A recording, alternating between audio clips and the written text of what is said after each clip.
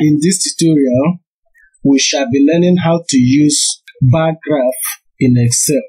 The graph is used to present data in a visual method. So we use these products and the prices in the table as example. So first, we highlight the areas with the required data that we want to appear in the graph. Go to Insert tab, from Charts group, select Bar Charts. Click on the drop down. There are many options for you to choose from the drop down, but in this tutorial, I will use this one.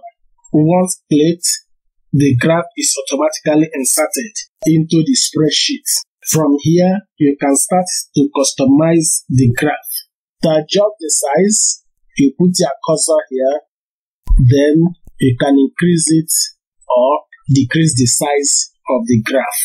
To move it, click on the blank area of the graph, click, hold down, and then you can move the graph to any position you want it to be. You can change the title, click on it.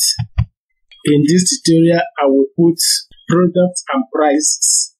You may decide to change the color of the text. To change the bar color, go to Chart Design, click on Change Colors. From this drop down, you may decide to change the color to your desire. To change the graph style, from the Chart Design tab, click on the drop down, then you can easily choose any style of your choice.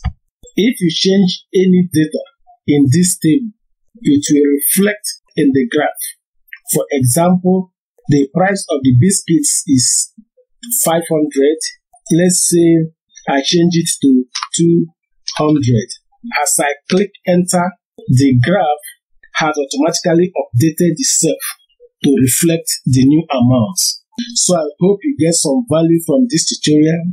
If you did, please give this video a like, subscribe to this channel, click the bell icon so YouTube will notify you once I drop a new video. Do share this video with family and friends. Have a great day.